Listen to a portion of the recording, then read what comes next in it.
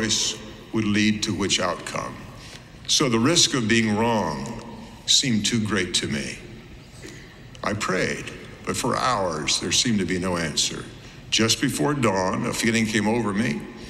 More than at any time since I had been a child, I felt like one. My heart and my mind seemed to grow very quiet. There was a peace in that inner stillness.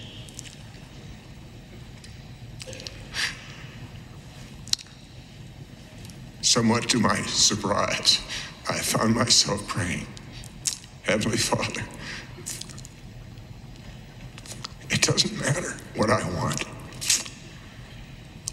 I don't care anymore what I want.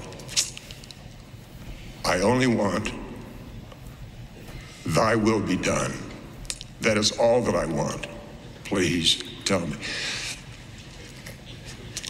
what to do.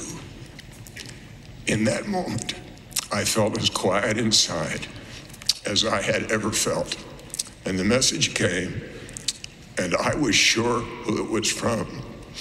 It was clear what I was to do. I received no promise of the outcome. There was only the assurance that I was a child who had been told what path led to whatever he wanted for me. I learned from that experience and from countless repetitions that the description of the Holy Ghost as a still, small voice is real.